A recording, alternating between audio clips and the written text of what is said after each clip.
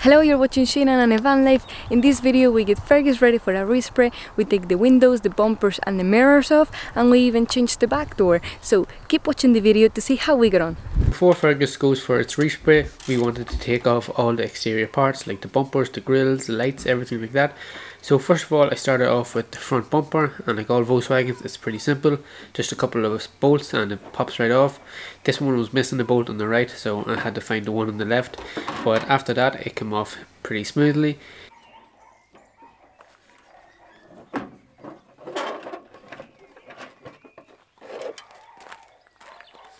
Next was taking off the back bumper. Again, it was the same as the front bumper.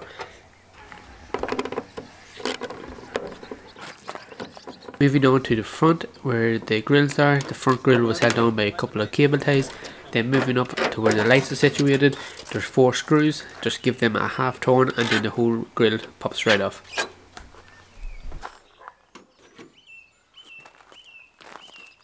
Also, we took off all the door seals. It just leaves it easier for when the guys go to spray it. Then we moved on when we popped out the windows. We cleaned up around the edge where the seal was and got that all ready. Ooh. So up here on the roof it has a lot of growth of like some moss kind of stuff, and the paint is all flaking, so I've got my paint scraper and I'm going to try to take as much of this off as possible. Hey Annie, what are you doing? Chickens. Wow. Damn.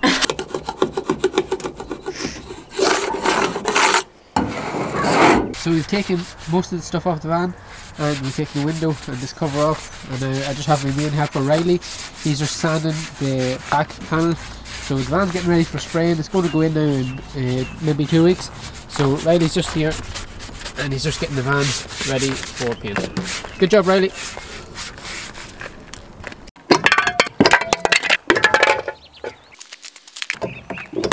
So I've just taken off the hubcaps because they are painted white, and we want to replace them with the original ones that have a chrome look. So I just took the 4 of them out and we'll be getting new ones. By the way, that wasn't the proper way of taking these hubcaps off. I just got a hammer, but you're meant to have like some sort of a hook. See, they have 2 holes here and you're meant to use these for taking it off. But a hammer did the job.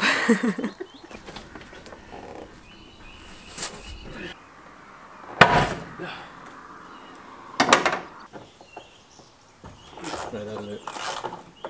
Right, Shane? Yep.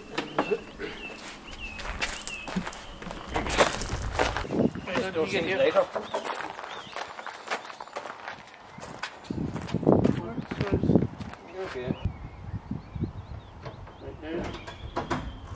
So in the previous clips you saw us change out the back tailgate of the van. So what happened was we started sanding the old tailgate to get ready for paint, and then we noticed that all along here was rusted out with filled with isopon and was welded, so we wanted to get a new tailgate.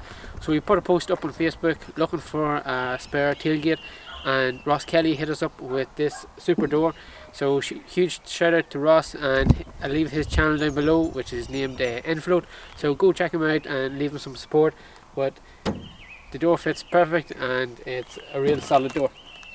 So I'm just going to cut this bit out here with the angle grinder, and then once that's cut out, this here will slide straight in, and then we'll screw it into place. And it actually comes with a foam seal around it, so when it is screwed in it'll be watertight. We've got the final location for our socket, so we've kind of lined it up with the fuel cap. So first of all I'm just going to drill a hole out with this drill bit, and then I'm going to use the jigsaw and cut around the shape, and then the plug socket will slide right in.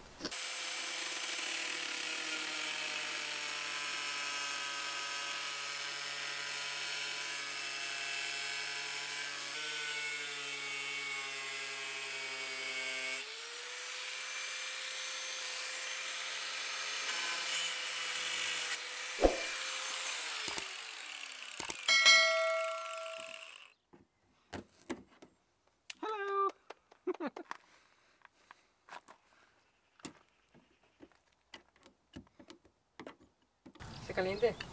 Poco sí.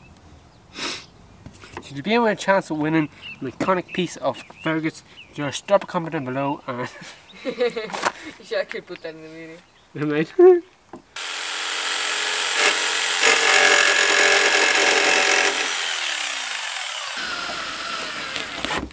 See it? Yeah. That wasn't much. So we finished up the installation of this mains hookup point.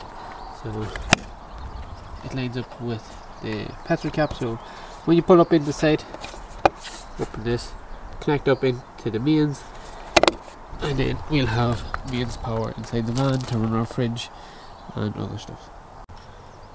So like in all Volkswagens, there's rust everywhere.